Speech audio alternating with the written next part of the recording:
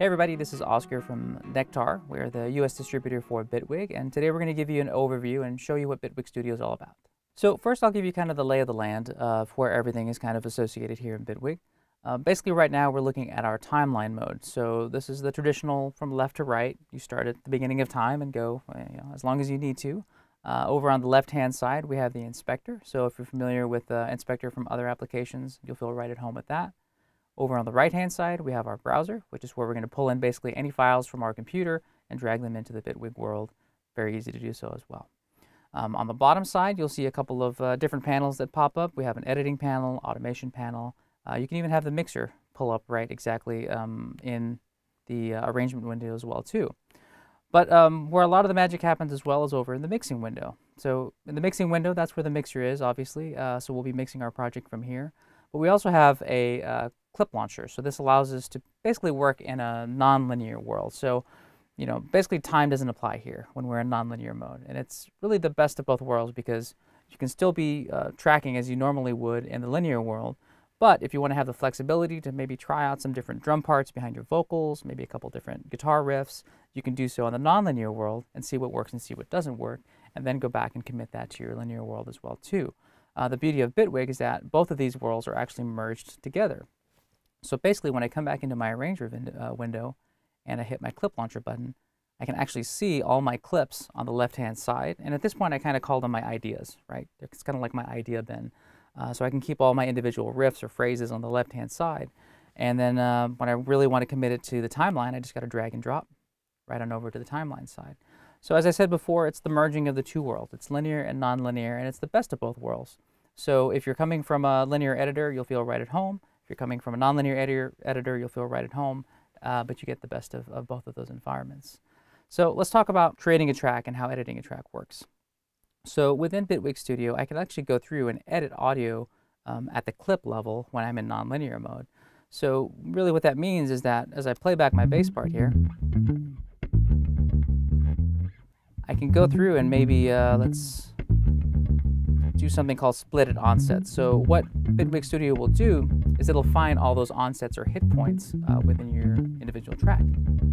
So once it finds those onsets, I can go through and say, hey, let's go ahead and split my audio at those exact points. So once I hit split at onsets, you'll see that I no longer have just one audio event. I actually have multiple audio events within this clip, which is really nice because you can do some pretty amazing things with this. So let's say I wanted to get this last section and maybe delete.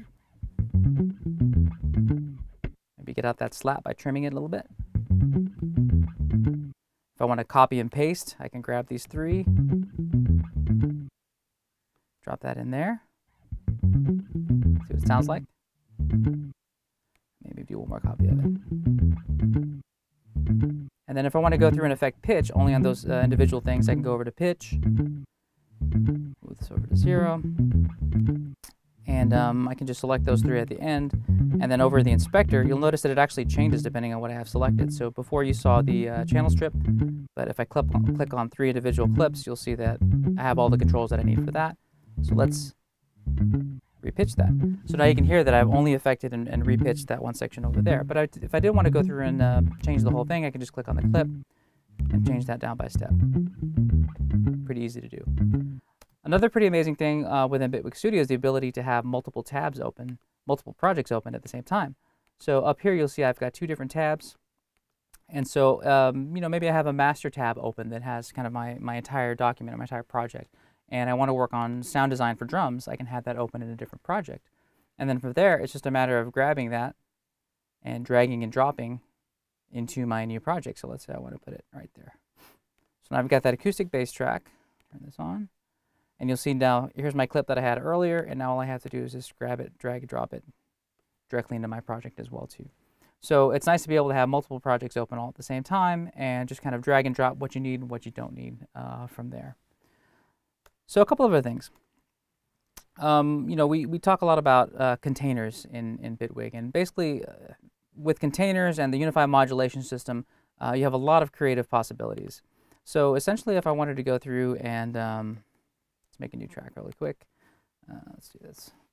Bring in something like a drum machine. So we'll come over here I can open up containers, and I'll bring in drum machine really quickly.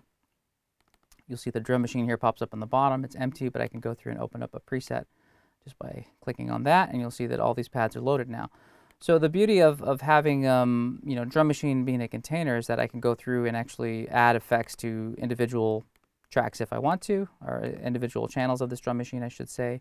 But I can also put things on the back end of it and really affect the entire thing. So if I want to put, let's say, a filter on the back end of that, I can. Before that, I can put something like Lfo Modulator.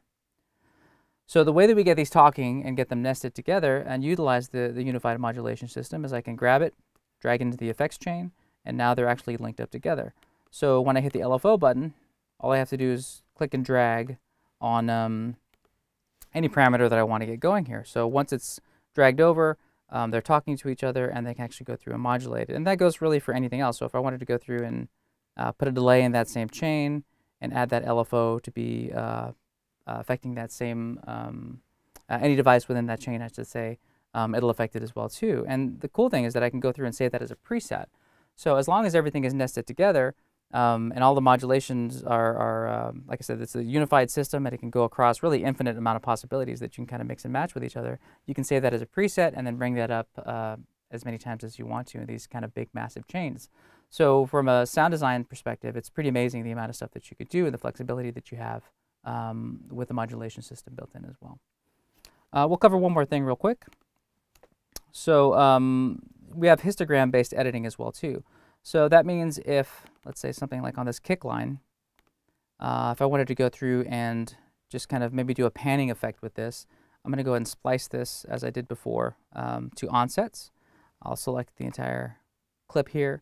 And then on the left side, you'll notice we have parameters for pitch, pan, gain, and then we have our individual knobs here. So if I were to move this panning left or right, it's going to obviously go through and pan left or right. But a really cool way to kind of randomize it is by clicking on this arrow right here and using the histogram to kind of randomize where the panning is actually happening. So you can see now that some things are panned left, some things are panned right. We can change the spread of that as well too.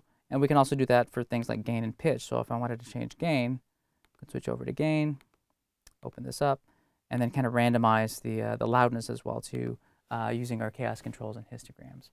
So really, when somebody asks me what is Bitwig, it's all about workflow. It's about taking less steps to get to the end result, which is making music. And I think that's the most important part. You want to get the technology out of the way, be able to get your ideas out as quickly as possible. And Bitwig has a lot of things that might seem minor, some things that seem major, but you put them all together, and it really comes down to workflow and how quickly you can work within Bitwig Studio. So that's a quick overview on Bitwig Studio. Obviously, there's a lot of stuff that we can go into more detail. But if you have more questions on Bitwig Studio, please contact your Sweetwater sales engineer, and they'll take care of you.